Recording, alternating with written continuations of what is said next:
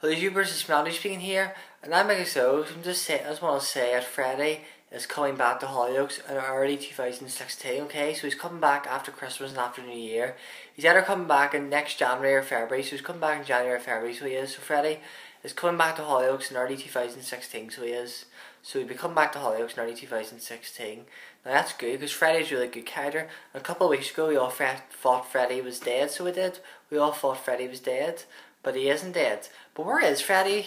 Because he just disappeared. Because his last seen whenever the policeman opened the boot and found Freddie's body and then seen Freddie's hand moving. But where is Freddie? Because there's been no sign of him, so there isn't. Nobody's ever really mentioned where he is or anything. Everybody just thinks he's dead. But he's coming back to Hollyoaks in early 2016, either January or February 2016. So early 2016, Freddie's come back. How will he come back? I'll give Lindsay a big shock, I'll give everybody a big shock. He's coming back from the dead, but Lindsay will be the most shocked one.